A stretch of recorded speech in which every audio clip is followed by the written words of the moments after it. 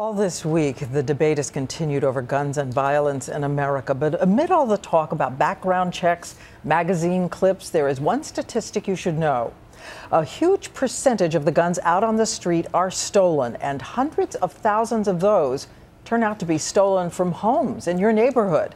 ABC Senior Justice Department correspondent Pierre Thomas decided to investigate. You're looking at a New Mexico Walmart on Christmas Day. Mass thieves stealing rifle after rifle. This is a robbery in progress in Colorado.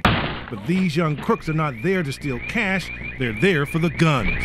And watch as thieves in South Carolina ram this stolen SUV right through the front door of this gun store. See right there? That's a rifle. Smash and grabs at gun stores happening across the country. Gun stores are the candy store for criminals. Nearly 25,000 guns per year are lost or stolen from gun dealers. But it may surprise you that an estimated 230,000 guns annually, roughly 10 times more, are stolen in home burglaries and property crime. Watch these thieves caught on tape breaking into a California home.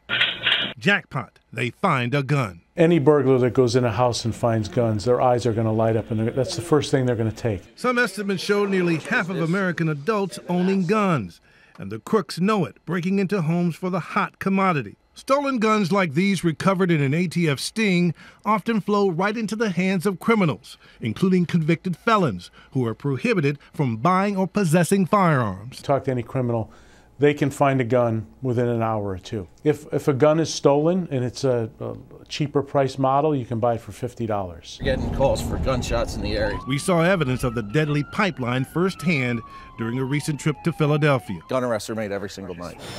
In all, 6 people shot in a span of only a few hours. Nearly 3,000 people were shot here last year. 3,500 guns recovered, many of them stolen. The detective ran this particular gun and it came back stolen back in 2005. Really? So it's been on the street for 7 years now. With the debate raging if some guns get harder to buy, authorities say it will be even more important for retailers to fortify their buildings.